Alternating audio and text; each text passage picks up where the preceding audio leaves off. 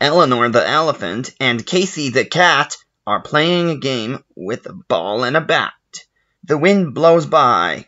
Whoosh! Surprise! Eleanor's ears flop over her eyes. Casey laughs.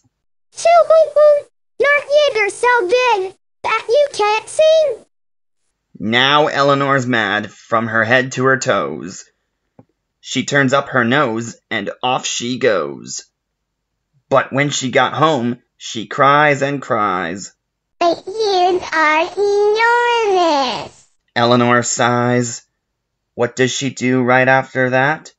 She goes to the store to buy a hat. I'll hide my ears so no one will see. But nothing fits. How can that be? The hats are too small. Her ears are too big. I know. She says, I will buy a wig. At the JumpStart toy shop, she takes out her money. Maybe she'll be a clown or a bunny. But it's not Halloween yet. And this bunny looks funny. Eleanor's sad as can be. She goes to the park. She sits under a tree. There is Casey having fun. He hits the ball. He starts to run. But what is that? A tiny sound.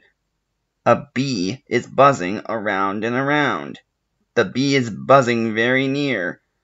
But only Eleanor's ears can hear. Look out! She cries. I'm not you. Everyone runs behind the tree. Phew!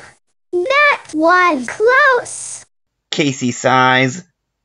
Eleanor, you should win a birthday prize. Your ear gets saved us on that bee. All the JumpStart friends agreed. They clap their hands and everyone cheers. Hooray for Eleanor the non-Ian! I love my ears.